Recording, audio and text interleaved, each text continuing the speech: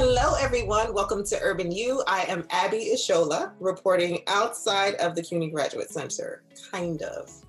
And I'm Ari Goldberg, coming to you from our CUNY TV studio, Master Control. And by Master Control, I mean my couch. We're both at home, like Right. everybody. It's more fun to at least put it back on, pretend we're somewhere. But Abby, good to see you. Good to see you too, Ari. How are you? I'm good. Tell us about Urban U this month. We have a great show planned. CUNY has been doing so much to provide resources for its students through the COVID-19 pandemic, like providing laptops and food and money for those in need. We also wanted to ground the show in some real-world experiences that we're all dealing with during this pandemic. So we're also going to have some interviews with some real students and some real faculty members to see how they're handling all this. And we have stories that we take before the pandemic started, so stay tuned. With medical resources stretched thin in dealing with the pandemic, CUNY colleges, like Queens College here, are among the institutions stepping up to help. Donna Hanover covers the story on CUNY's efforts to donate, and in some cases even manufacture themselves, urgently needed PPE, or personal protection equipment, for frontline healthcare workers. We were hearing stories in the news about lots of healthcare workers all over the place, obviously China, Italy, Iran, but also in the US, particularly in New York, who were facing pretty desperate shortages or would soon be facing desperate shortages of PPE. Realizing we had all of this stuff just lying around, a couple of faculty and staff from a couple of the departments said, let's really quickly do this, let's get it out to them, and made a couple of phone calls, and everyone on campus who could help and whose help we needed jumped right in. And we got the stuff wrapped up and ready to go in a matter of hours. With CUNY moving to online learning and closing its buildings to fight the spread of the virus, there was some urgency to collect items usually used in science labs. They did keep what was needed for vital Queens College workers like security, buildings and grounds, and animal care employees, but they donated a lot. Some surgical masks, some N95 masks, ethanol of various concentration, isopropanol, all kinds of things we use to sterilize items, lab coats, both disposable and multi-use, and boxes and boxes and boxes of gloves. We had maybe 30, 40 cases of nitrile gloves that we could contribute. Several other CUNY colleges did the same thing, including York's School of Arts and Sciences, Kingsborough Community College, and LaGuardia Community College. How do you and your colleagues feel about being able to contribute something that is so desperately needed by our doctors and nurses and EMTs? The people that are taking care of us are these frontline healthcare workers. And we want to do everything we can to keep them strong, keep them going, and keep them taking care of us and taking care of themselves. In addition to CUNY donating supplies for medical personnel, some CUNY professors have even created urgently needed items. For example, at City College of New York, there were 3D printers that were loaned to Hack Manhattan so they could create face shields for nurses and doctors with a whole 3D printer farm. Physics professor at CCNY, Ron Coder, explains what happened. I knew about a lot of 3D printers that were at City College, and so I sent the word out, hey, can we fire up these printers and start making face shields for people? But City College was closed and nobody could get in to use that. And luckily I got permission from our president, Vince Boudreau, to just go take all the printers out of City College. And we took them to Hack Manhattan and we set up a printer farm. Hack Manhattan and a makerspace called NYC Resistor began making headpieces starting with polymer, which basically looks like wire on a spool. So the polymer gets fed into a print head that's heated. And the print head is on a motor that can move left, right, forward, back, and up and down. And really the print head, as it moves, it extrudes melted polymer. A few seconds after the print head goes by, the polymer rehardens. Now it's in a new shape. The clear part of the face shield is being made by another makerspace in New York City. It's Fat Cap Fab Labs that's in the West Village. They have a large-scale laser cutter, and they bought 5,000 pounds of this clear plastic transparency material, and they're cutting them to fit the face shield, the headpiece part that we're building. The headpiece is reusable, but the transparency actually is disposable. So what we're doing is when we give people these packages, they have one headpiece and 10 to 20 of the transparent parts so that they can throw away the transparent part and put a new one on if it gets dirty, because you can't really sterilize it without it getting cloudy. Several other CUNY colleges put their 3D printers and polymer to work making face shields as well. And Professor Coder says makerspaces at Columbia University and NYU are also involved. And there is a website, nycmakesppe.com. Some of these groups have worked together previously after Hurricane Sandy. When electricity went out, they built battery-powered repeaters so first responders could communicate by walkie-talkie while searching high-rise buildings for people in need of help. He says in this crisis, City College of New York really stepped up with 3D printers from the Advanced Science Research Center, the Spitzer School of Architecture, and the Masters in Translational Medicine program. And then all over campus, there was 3D printing polymers, so we went around and scooped it all up. Because I am sure that you and your friends and colleagues, of course, you're thinking in a science way, but it's really the heart that is driving you to take action. How does it feel for you and your colleagues from CCNY and the Hackspaces to be doing something that is so urgently needed?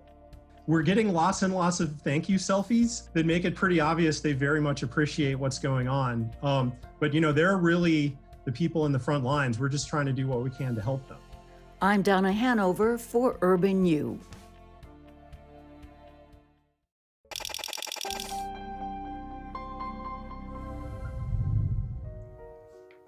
Having to leave Brookdale, my dorm, was pretty devastating because it really was a community of other Hunter students. I met all of the friends I have now at Brookdale. Regarding just general news about coronavirus, it has been a lot mentally. I already suffer from anxiety, and just the severity of the situation has been getting to me. I found out that I was in direct contact with the person that later tested for the coronavirus, and she tested positive. I did not have as severe symptoms as she did. I just slept the entire time for days. I've struggled a lot mentally and emotionally being away from my family, them being in Sweden, me being here, and now that the borders are closed, it feels more definite than it did before. I recently lost my mom, so I feel like I'm still grieving and just not being able to be outside, distract myself, going to school, seeing my friends, going to work. That helped me. My dad, who's the main source of income in the house, has not been working. My brother has been laid off. So there's also that worry about not knowing what's going to happen and how to put food on the table. As a Macaulay Honors student, I have the Wellness Center at my disposal, which provides counseling and therapy for Macaulay students who need it.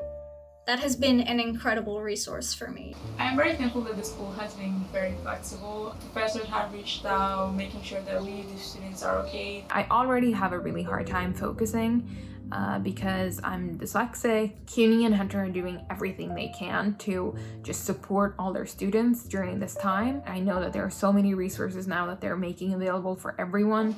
Every time I wake up, I stretch, I meditate. Maybe I put up some makeup so I can feel more normal. Things I've been doing to cope is just trying out new recipes in the kitchen. I love to cook. I definitely recommend reaching out to your friends, giving them a phone call if you can't Zoom. Try to set a schedule on when to watch the news so you do stay on top of things, but not overwhelm yourself because it does take a toll on your mental health. I think we really need to be present, meditate, be kind to one another, and try and stay hopeful because there are a lot of good people working on this. And we'll get through it together. As we all know, many of the steps taken to slow down the coronavirus outbreak are having significant effects on everyday life. Our own Andrew Falzone explores how CUNY is helping small businesses weather the coronavirus storm so that they're ready to return once it passes. As healthcare workers wage war on the front lines of coronavirus, an invisible war is being fought on another front. The U.S. government has approved a series of historic stimulus packages, but unlike 2008, this stimulus isn't just for Wall Street. There's a tremendous focus on Main Street. Stanley Clarence knows all about helping those small businesses. He's been the executive director of the Small Business Development Center at Lehman College for the past 20 years. We spoke via Zoom. I'm sure lots of small business owners are coming to you.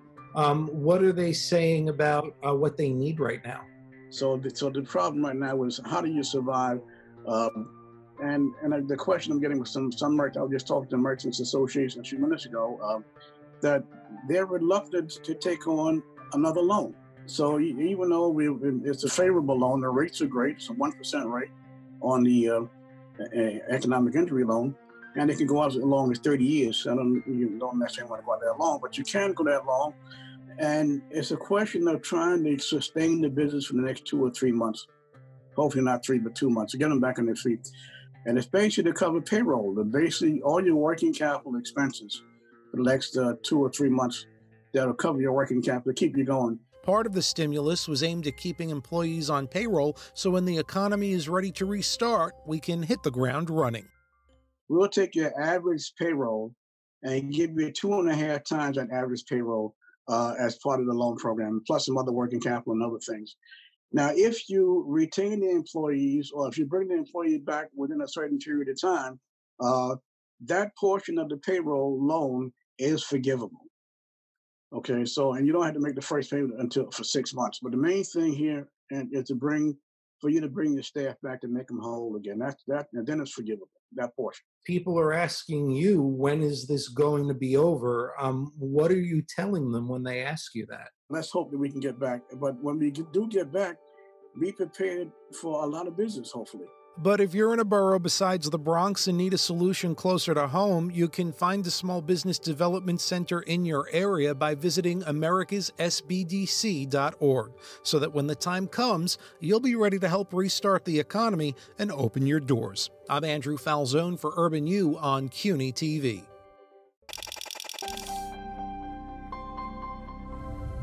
Switching gears in the middle of the semester like this has been a challenge, but at the same time, a real opportunity. Many online classes are new not only to faculty, but also to students as well. Students also need time to adjust and adapt to the new learning and studying style. Some students don't have a fast internet connection at home or a decent computer. Through the different responses I have been receiving, I learn to understand my students emotionally and also help them understand that everyone is in this together. Ironically, though we are physically separated, I feel like I am more connected to them because we're spending more time discussing things that are non-academic related, and we have more frequent contact. Things that before we were just too busy to talk about, or we're just like checking in with each other and making sure that we're doing okay, just on not on a professor and student level, but just on a human being level. One of the video conference app I am using for my class has a function of recording the lecture. This allows my students to catch up or review any part they didn't understand during the class. And I am able to review my lecture to see if I missed any impossible contents also. I've decided to do this through Zoom. I'm keeping to a synchronous mode of learning. They've been deeply appreciative of that. We're able to have these conversations in real time. This could be an excellent opportunity for people like our students to really connect to online learning, but also online teamwork, online collaboration, and all the other parts of online that are now much more normal in the business world. Things have been actually quite smooth considering the whole situation. Outside of Kingsborough, I also do something called Shipped. This is a part of the drop shipping phenomenon that's been going on, but my job is a little bit different. I go out with my protective gear, of course, and I shop groceries for people who cannot leave the house. I also pick up medications and drop those off to people who cannot get out of the house as well. So that's just a little something about what I've been doing while this COVID-19 outbreak has been going on. So I hope everybody is staying safe and healthy. Thank you.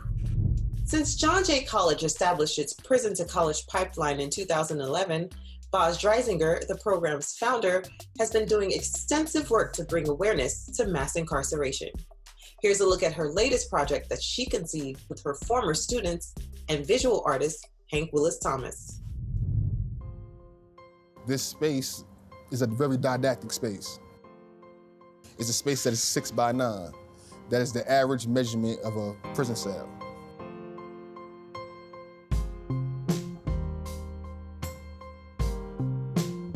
On the walls of this tight space, centered in the openness of the New York City High Line, are writings, notes, poetry, art, academic papers, thoughtful words written by incarcerated people. All of this stuff was created in spaces like this, where people are pretty much forgotten. My name is Matthew Wilson, and I'm a curator of Writing on the Wall. The Writing on the Wall is an installation that was created to bring awareness of mass incarceration and also bring awareness of the talents and academic abilities of people who are incarcerated. This is the cover of my graphic novel, Swords of Fortune. I'm a formerly incarcerated person. I did 13 and a half years.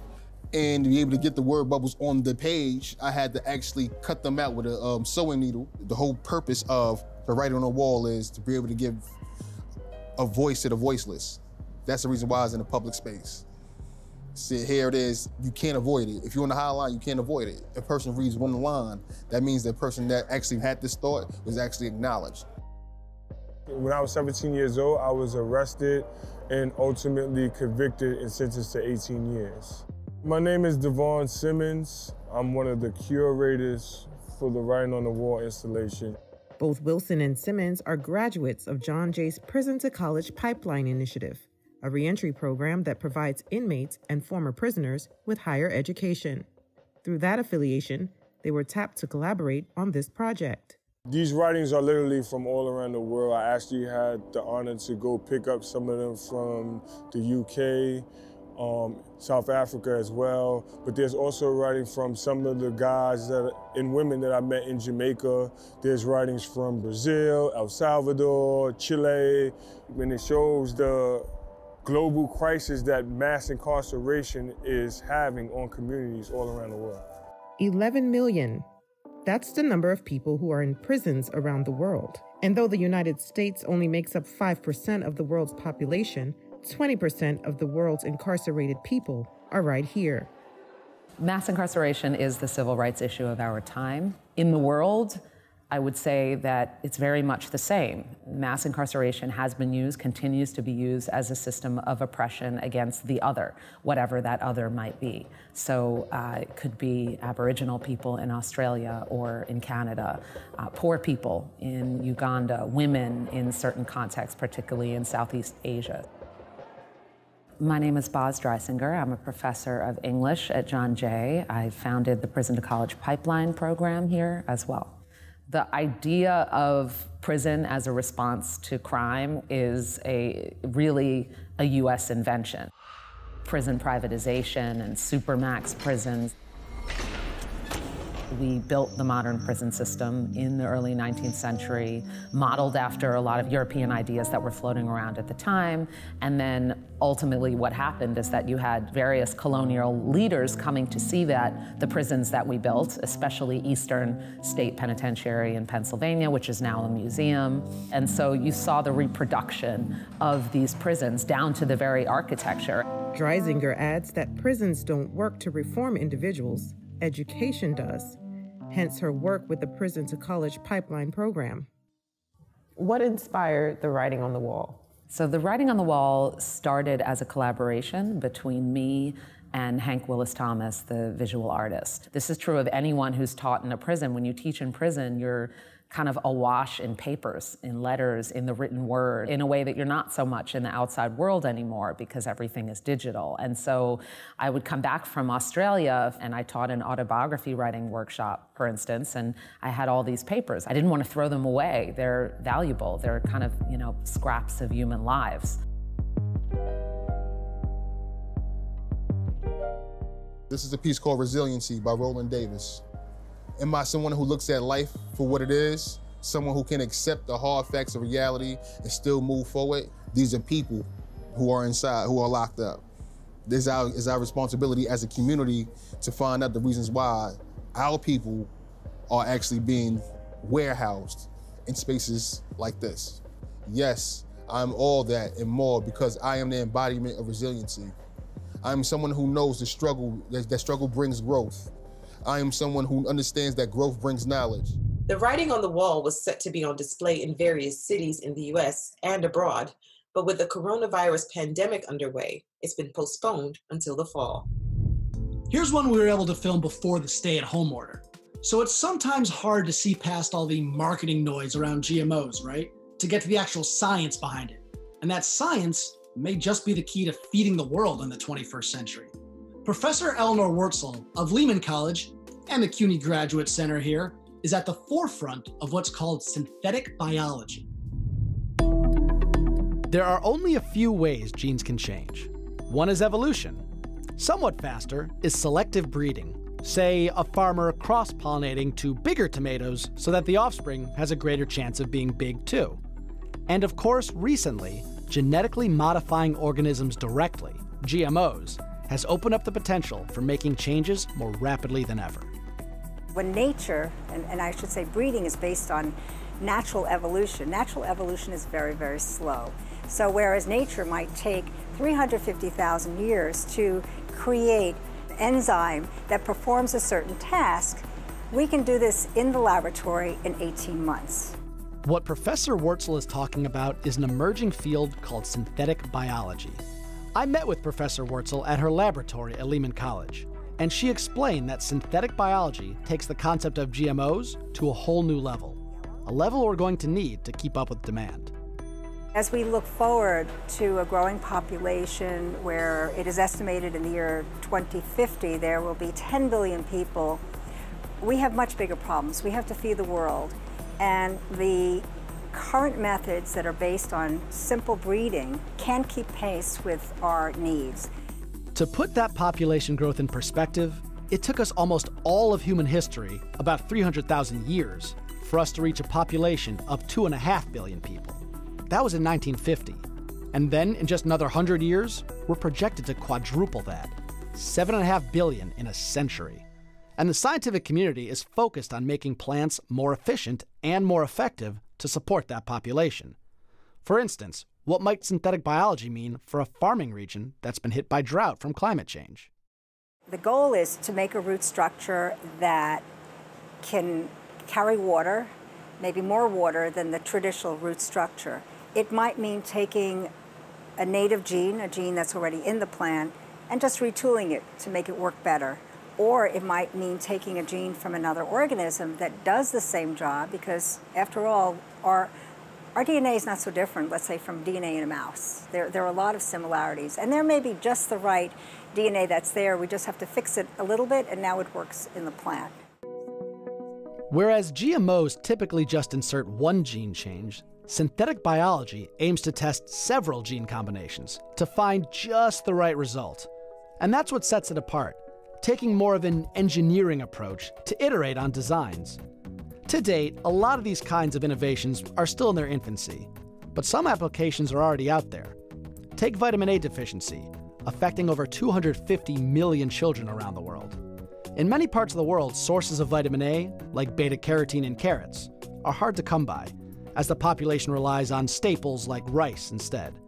As such, scientists like Wurtzel were able to engineer a new type of rice, which produces beta-carotene. Vitamin A deficiency causes children to become blind. They die from childhood diseases such as measles. Completely unavoidable if they would just get healthier food. Golden rice has one gene from daffodil. It has a gene from bacteria. But the gene contains the information for making an enzyme necessary for making beta-carotene. So the instructions are not so important. It's the product that's important. Indeed, that's all genes are, instructions to tell the plants what to do. The food itself is just as real, no matter what instructions it has. That being said, of course, there's still a lot of distrust out there when it comes to GMOs. And that's something that Wurtzel hopes synthetic biologists can better engage with the public on in the future, to avoid misinformation, because feeding the world is going to take all of us. Students need to be trained to address problems that society has identified problems or industry has identified problems, And now scientists are going into the lab and coming up with the solutions. And at the same time, I would say that society needs to be fully engaged in implementing the solution. If they don't feel they're part of the process, then they will be very suspect of something like GMO. And hopefully that won't happen in the future. From the biology labs at Lehman College, improving new technologies today so we have enough food for tomorrow. I'm Ari Goldberg for Urban U. That is our show for this month. Be safe. Hang in there, everyone, huh? And don't forget to follow us on social media and check out our webpage, tv.cuny.edu. We'll see you next time. Bye. The census is a count of everyone in the United States, no matter your immigration status. The census count is how our communities get billions of dollars for programs that we all rely on. Who here's filled out a census before? You in the back. Starting March 12th, you'll be able to do this online or even over the phone. Now let's go through some of the questions. This looks easy. So the census asks, how many people live in your home? Do you rent or own? Everyone's name, how you're related, age, ethnicity, and home phone number. So me and my wife, we have 2 kids. I'm 40. You get the idea. Your information is completely confidential. By law, it cannot be shared with anyone. The census only comes once every 10 years, and 2020 is our chance to get it right.